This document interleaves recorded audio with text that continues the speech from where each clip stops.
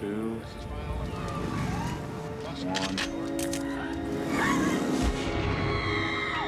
Oliver Stone's brilliant, still controversial movie, JFK, brought to the forefront the most disturbing of all the conspiracy theories, the idea that elements of the U.S. government were involved in the plot to kill the president. Stone has been pilloried for his thesis, but he's hardly alone. Attorney General Robert Kennedy suspected the mob and Jimmy Hoffa were involved in the murder, then later included the CIA. The widow, Jackie Kennedy, never believed Oswald acted alone. She thought Vice President Lyndon Johnson gave the green light. Someone else who knew a bit about conspiracies, President Richard Nixon, felt LBJ had presided over a coup by having the president killed. And Johnson himself told close friends he thought the Cubans had arranged the hit, then later thought the CIA was directly involved. If we had had cell phones on November 22nd, 1963, the case would have been solved that afternoon, and there would be a dozen prominent Americans hanging for the conspiracy in the killing of John Kennedy. Las Vegan John Barber's interest in the case is both personal and patriotic. John Barber. In the 70s, he was the host and producer of the most popular TV show in the country, but his career stopped in its tracks when he tried to publicize the work of New Orleans District Attorney Jim Garrison, portrayed in the film by Kevin Costner. That's the FBI there, all right? That's the CIA. Barber wanted to put Garrison on national TV to talk about the only criminal case ever prosecuted in the JFK murder. Instead, Barber was fired. He pressed on anyway and produced his own film about Garrison, in which the lawman made the case that Lee Oswald had been a patsy. Lee Harvey Oswald killed no one at all. He felt that the CIA was telling Lee Harvey Oswald that there's a plot to kill the president, and we want you to infiltrate that.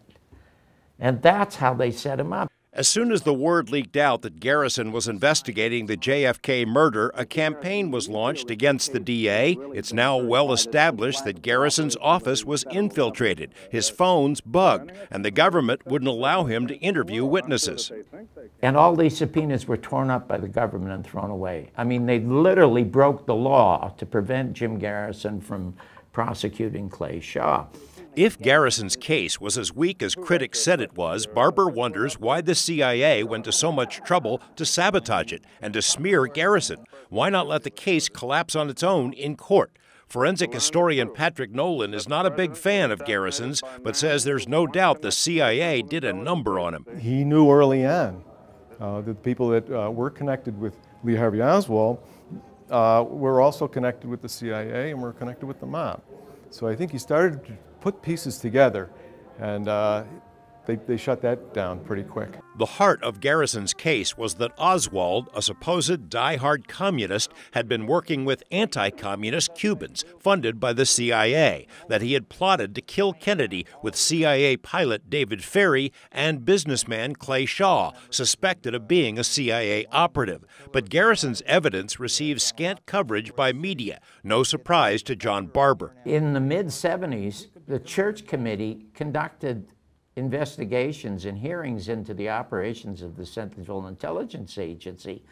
And George, in the mid-70s, they found out the CIA had over 1,000 assets working in television, radio, newspapers, and magazines. That was in the 70s.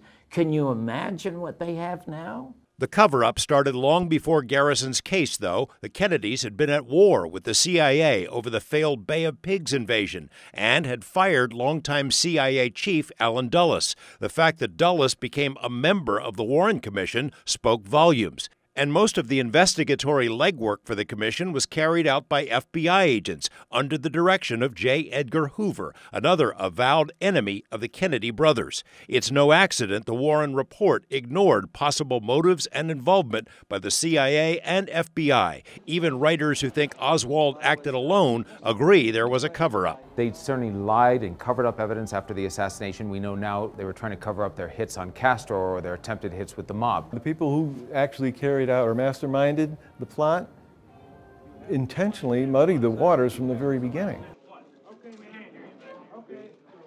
What did you do in Russia?